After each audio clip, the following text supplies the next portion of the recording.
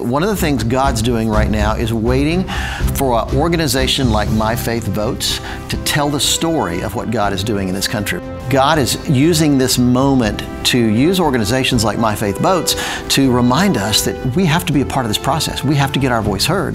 Be a part of the process. Visit donate.myfaithvotes.org and make a donation today. You can help My Faith Votes ensure that Christians get out and vote. I think it's unconscionable for Christians to sit at home and not vote. This was a God-given right, but it was also a right that was purchased by the blood of our forefathers. I believe it is very foolish to say, unless I can agree with a candidate 100%, I'm not going to vote.